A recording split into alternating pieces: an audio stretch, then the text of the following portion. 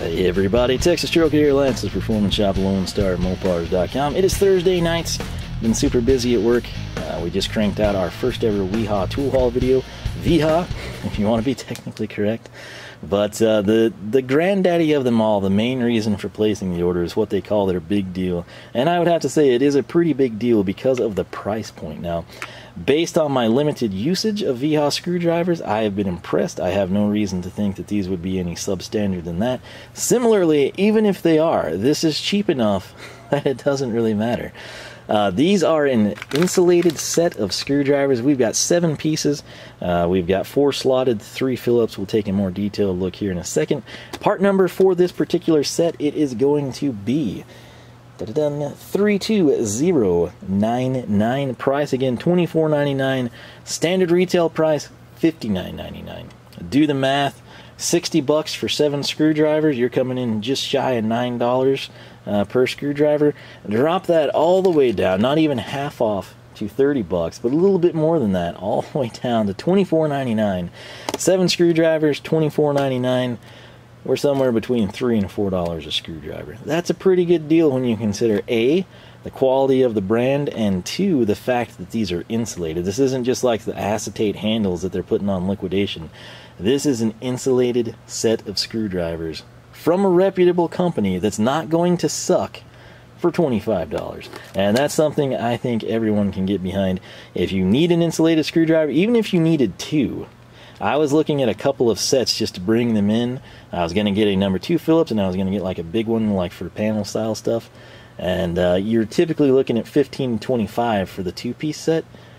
This is 7 pieces for $25. If you get these and you hate them for whatever reason, $25 for 7, that's like beater price territory. So you're kind of can't go wrong. If you get these, you love the fit, you love the finish, you love the feel, you love the fact that they're insulated, and you finally have safe tools for your apparently dangerous job or forgetful ways. This has you covered. If you get these out, you hate the feel, you hate the finish, you don't have any need for an insulated screwdriver, make them your chisels, make them your pry bar, you know. Maybe that'll protect the shaft from breaking. I don't know. But it's one of those things you just really can't go wrong with something like this. So, Wiha insulated 7-piece set. We've got slotted in, starting here, 3.5, 4.0, 5.5, and 6.5 millimeter respectively.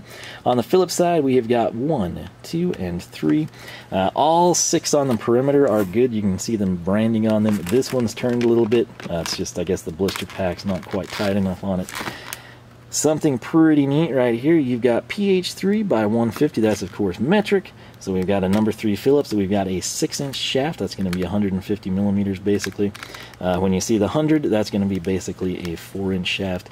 We've kind of covered that in detail. The tiny little number 1 is 80 millimeter. This guy here, I can't see. Okay, that's 100 millimeter. Really, did not expect that. This one right here, it's also going to be 6-inch. Our 5.5 is going to be 125, and then our 6.5 is going to be 150. So you can kind of see the steps down on the slotted set very nicely. Flipping it around to the back, what are some selling points, you ask? Well, these are 10,000 volt tested and 1,000 volt rated. Now, 1,000 volts, you know, for the majority of people, and it may not be enough to necessitate it. You know, you're going to be, in my case, automotive stuff. This is going to prevent you from basically frying a wire. 12 volts, yeah, it'll shock you, but it's not going to be super bad, you know. 110, 220, 480, that type of stuff, that's not so good. This will potentially... There are different scenarios where you would die, or, you know, just have a really, really big scare. But if you're getting up to 1,000 volts or 10,000 volts, that's some pretty serious stuff. I don't know how they test it at that level, but hey, you know. We're mainly concerned about 12 volts here for the most part. So this meets the ASTM F1505 EN IEC 60900 CSA VDE OSHA and NFPA 70E specs. A lot of that's probably European. Each tool individually tested to 10,000 volts and rated to 1,000 volts AC or 1,500 volts DC. This is the cushion grip for maximum torque. This is basically akin to their soft grip stuff, right? That's their top of the line. It's a chrome vanadium molybdenum tool steel, which basically that translates to really good. It's made in Germany, which is pretty neat. A lot of people will appreciate that. Again, there are the specs. Soft finish handles, solid molded core with soft outer cushion grip, 40% more torque than conventional handles. It's a multi-component handle with a cushion grip. Blade, again, CVM tool steel hardened to average 5860 HRC. Wiha chromo top tips. They've got a ton of insulated tools if you're unaware. If this is your jam, if red and yellow McDonald's clown colors is your thing, you're not even an electrician, you're not in threat of being shocked, this is your color scheme for whatever reason. I don't know what you do on the weekends. Maybe you're like a birthday clown or something. This is your tool line. Just get insulated. Wait till they're on sale. Save a little bit maybe. I don't know. But what I'm going to do here, I will cut the blister pack off camera. We'll kind of showcase these. I'll go grab some of the soft finish handles and a couple of their others so we can sort of compare and contrast the lineup here. But we shall be right back and wrap this one up. You know, something's just not quite right, is it? There we go. Oh! You might have been looking for those. So, the good news is blister pack pretty easy to open, no pain at all. That said, you've got a nice, ooh, yeah. Okay, yeah, it's the soft grip, it's the cushion grip. So, the insulated part, it's a pretty hard plastic from what I can tell. Not quite what I had expected, but hey, I mean, at this price point, I can't really complain. Coming in here, you've got the Wiha branded logo. Again, very cool that you not only have this visible, there we go. You can see the tip size, you can see the overall length. Come down here, you've got another Wiha logo. If we spin it first, you've got all your ratings. I guess if you ever have to, there's a foreman or somebody, you have to come by and approve things. Flip it to this side. I did not show you this in the packaging. Come on. There we go. Just for this guy, we're going to do that. Right. You can use your imagination there, can't you? You've got, again, slotted it, right? Indicated by the big symbol in the circle. 1.2 by 6.5. That's what we're looking for. So that is our big slotted. We'll set that guy down. That's actually not the big slotted. This is the big. Nope. That was. They all just look like a pile of condiments right now, okay? Just lay off. Geez, and then they blend in with the matte, too. This is slotted. There we go. Let's do this again. Just ignore what you saw. But you didn't, because it was zoomed in. And we're going to zoom back out. Cool. So, right here, this is going to be our next slotted size. There it is, focusing. It's about time. There we go. Then this guy right here. Now, this was a thing. Like, these two sizes, I'm good with, right? That's going to be comfortable in my hand. I know from previous experience. This guy right here, I don't know. It's actually not too bad. It's not as good. You can see I'm kind of holding it like an awl or a pin right now. I do have bigger hands than most people, but it's one of those things. I think I would adjust to it. Truth be told, I'm almost always going to use these two unless it's just mandatory that we have something that size. Now, if you were concerned by the size of that one, or you have really small hands, check it out. You got the little guy here. He does seem to have a little bit more of the tip exposed, but I guess that could just be by the scaling down. Once again, you can see the indicated markings there, so if you've got this in a tool bag, you can easily identify it. Granted, with the different sizes of the handles, that might not be that big of an issue. We will place that there. There's no hanger on these. That could be good or bad depending on how you feel about it, but you are going to be safe, and that's the biggest thing when you buy an insulated tool. So right here we have our number 3 Phillips. The size of this fits my hand perfectly. I really like the way that one feels. I would have no issues at all moving around number 3 screws, which I can't think of the last time I've had to deal with a number 3 screw in an electrical situation, short of you purchasing like a third-hand boat or something along those lines. That's got wood patches in it with hand-laid fiberglass, but that's another story. Right here we've got a number 2 Phillips. This guy is going to be the most heavily used, along with probably the big slotted, at least for me personally here around the house and in the shop. But I've got to say, this is a good feel, it's a good finish, and again, if I'm, let's say, under the dash of the Charger, right, and the battery's still connected, I was just going in to add I don't know, we'll say a boost gauge or something, right? And so we're tapping in for our power supply. We've got the ground with a standard screwdriver, like this one right here, which I still love, even though it's cheaper. We would arc across, and that's either going to create sparks or a fire wire. And the fire wires are not good. I had one of those when I was a kid. It was done with a ratchet, not a screwdriver. A 440 and a B body still doesn't leave a lot of space when the bulkhead connector's there. And I was simply trying to change the valve cover gasket, and the 3H ratchet made contact with the bulkhead connector, unbeknownst to me, and the wire which feeds off and runs to the battery terminal, positive side, right? Not your cable, but the wire feeding in. That was on fire, and luckily I was able to rip that off. Otherwise, there would have been a really big explosion.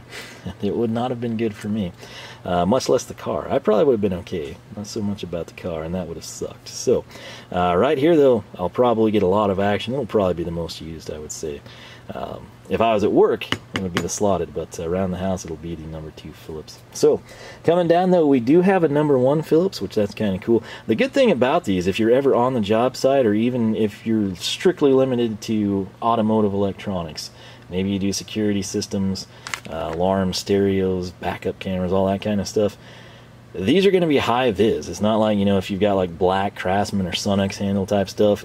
These insulated tools, they could save you a little bit of trouble, keep you from frying a customer's stuff, and more importantly, they stick out like a sore thumb, whether that's good or bad. But colors aside, this is a heck of a deal. 25 bucks for a 7-piece set of screwdrivers from a reputable brand that I've had good luck with personally, and that's insulated. That's one of those things, again, you just can't really go wrong picking it up. So, included with my order, I think it's if you clip $50 or $100, I don't exactly know, but I got this for free. It's item number 91471, and this is the soft finish bottle opener. But the catch is, this is not in the traditional red and black color scheme you'd expect from a soft finished handle. This is actually in the insulated style, right? Which sort of makes it unique. It stands out that much more, sort of a cool little novelty, and it's pretty robust. It actually feels really good. That's not going anywhere. So there's that. You can throw that in the kitchen, keep it in the shop, whatever floats your boat. That could be yours if you hit the threshold. I don't know if other distributors would include that. Probably not. If you go direct and you meet the threshold, you're good to go on that route. But let's do a little comparison here. So, we're going to start with the soft finish. Not the soft finish. We're going to start with the micro finish, is what I meant to say. This one is specifically designed for, hi, I just put my hand in the pan of transmission fluid, and I need a screwdriver. That's where this is going to shine. Personally, I wipe my hands off, but I guess if I was ever in a situation where I couldn't, or, you know, it was a situation I needed to get a drain plug or whatever back in, and it involved a screwdriver, you want to go the route of the micro finish. That's sort of where this comes in. Since I wanted to just try out this finish of the handle, I got this really, really long one with a number 2 tip, which will give it limited use, but hey, underneath the car when I have to come up in, it should come in handy. Yeah. I don't know, man. Like, the insulated, I get red and yellow, you know, universal coloring. That's just a bad color scheme. Now, something that I, even though red and black's not my color scheme, am a fan of is the Wiha soft finish. This is sort of like their top of the line, if you will, and it feels great in your hand. It's a step up from what I actually like better.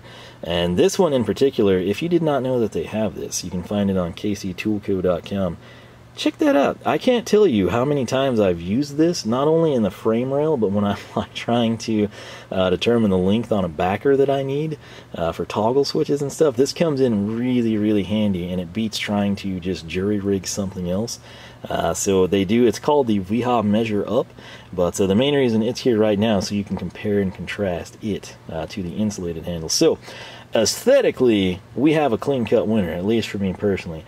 I'm curious, out of these three, and be honest, which one would you prefer aesthetically? Set everything else aside. If, let's say, this insulated style was available and just a standard screwdriver, the red and yellow color scheme, would any of you actually purchase it?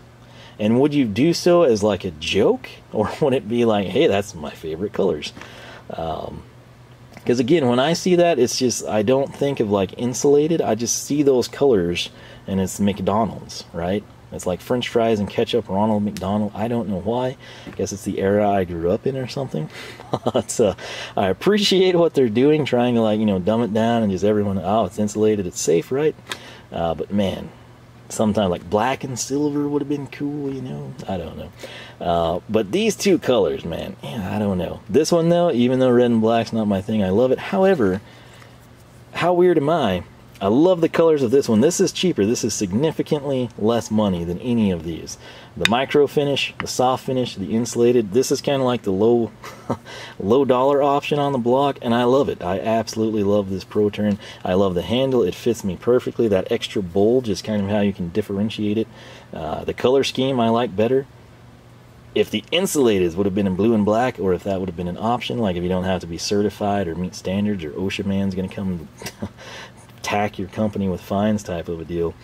I love this. So Wiha, this is the one I have used the most out of everything I brought in. It's wearing the black a little bit, but I mean the tip itself is fine. So the coating, you can kind of see some wear and tear.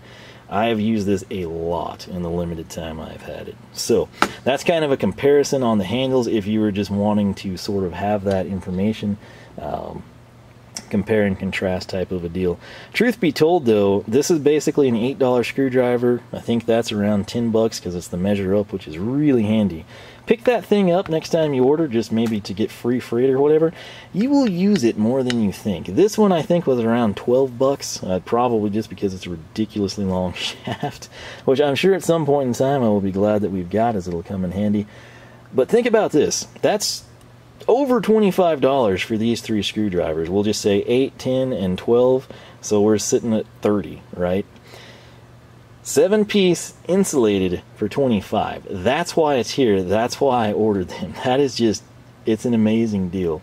And if it was some off-brand Chinese knockoff stuff at Walmart, yeah, you're going to pass on that if it's Harbor Freight. This is Wiha. This is a quality screwdriver, and it's insulated. All I can complain about is the color scheme, and that's kind of not on them.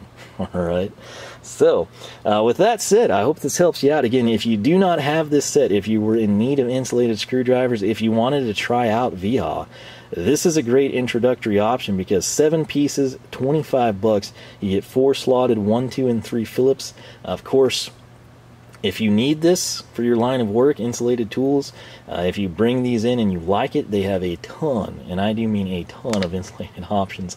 I think you can get pretty much everything in this finish, Torx, ball end, hex stuff, whatever you need.